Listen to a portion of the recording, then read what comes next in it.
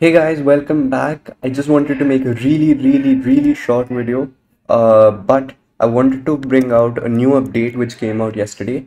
Um, so basically, ShadCN UI now has themes. So introducing themes, handpicked colors that you can copy and paste into your apps.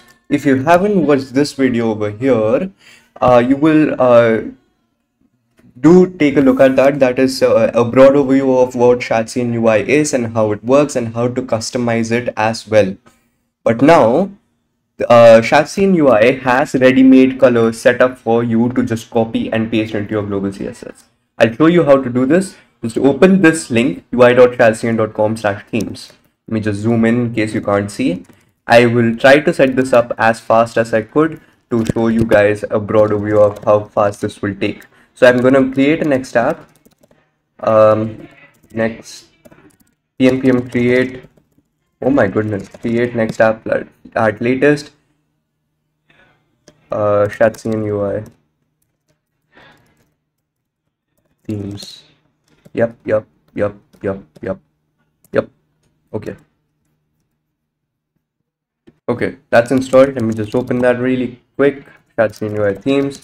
I have this. Now I need to init ShadCN-UI. Go to documentation, go to installation, click on next.js, go down, click on this, click on pnpm and paste.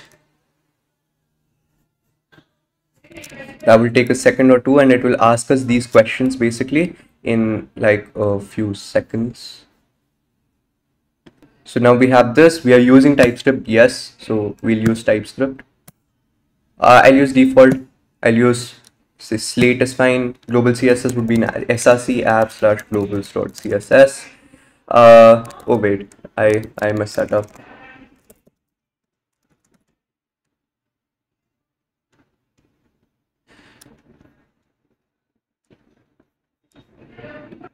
Let me do that again. Yep, default slate src/app/globals.css.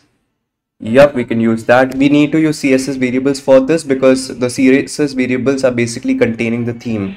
Tailwind.config is fine, components is fine, libutils is fine, RSCs we're using, and we'll create a components.json. Components.json has all the metadata which is needed by ShadCN UI.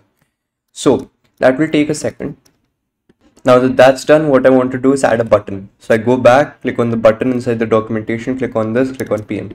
It will add the button. Till that time, okay, let's wait for that to happen. Okay, I want to install the dependencies. I go Y.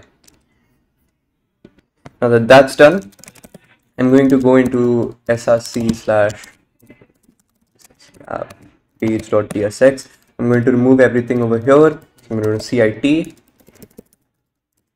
and let's remove everything inside this. Let me just give it okay, so here's what I wanted. Let me make it just the dark mode for now because I don't want to go through all the processes here. Let's go dark, and we need to obviously import cn from @/lib/utils. So now that that's done, this will have only the dark mode. Let me just give it a class name of p4 to give some spacing outside. Then what I'm going to do is add the button. Go add the button like that. Now if I just try to run this, do I have anything on this? Yep. Okay, let me pnpm dev and open that. So we have this button now. By default it is just this light grayish color. Now to give this a theme, what we want to do is go back, go to themes, say I want let's see, I like yeah, let's go for rows and click on copy code. We're using default. If you want, you can change it here, but we're already using New York there. Default there. You can change the radiuses however you want. This will also change the button radiuses. Say I want 0.3, all right, and click on copy code. Now click on copy over here. Go back to your this and go to your globals.css. Over here you have all these, right? Instead of this, just this Let me actually do something like this. Let me comment everything which is there by default over here and then paste this whatever I had in the clipboard. 1 second. Copy paste that. So I have all this over here. Now if I save this, just go back and it changed the radius, it changed the button color. Say I added a calendar component over here.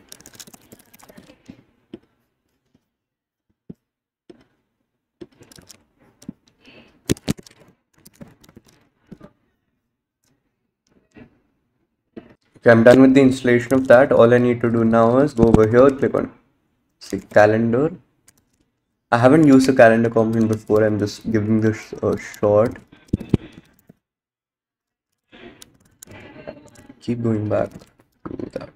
Refresh. Let's see. Can't resolve this. Do I need to install something else as well? Oh, let's try these as well. Okay, this needs a client component. Let's go src components cal.tsx, which will be a client component. Export default function cal, return the calendar.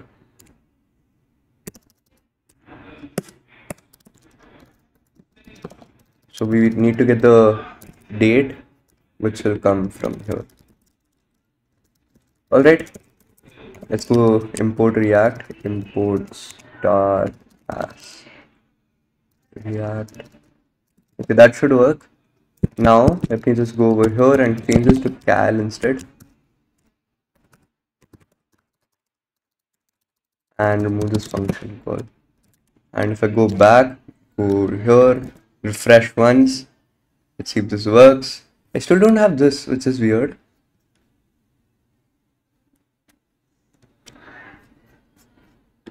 Okay guys, looks like there was some issue with the next config modularized imports which they're working on to, speed up the process of the development server. Apparently, if I upgraded, let me just get this, upgraded next to the Canary version and Lucid React downgraded to this version, it starts working over here. And now you can see that this is still working with the ShadCN UI update. So just ignore the error which came up before. It is hopefully next year's the Vercel team will fix that soon. But till then, go around, check this out, look at the different themes, how you can customize this. You can also actually just go to globals.css and customize this however you want using the HSL values as mentioned in the video in the starting. So that's it for this video. I just wanted to keep it a very short video and give you the idea of how this theming works, and in my opinion this makes ShadCN UI even more powerful and easy to work with. So again, that's it for this video. For more such content, please like, share and subscribe, and keep watching. Goodbye.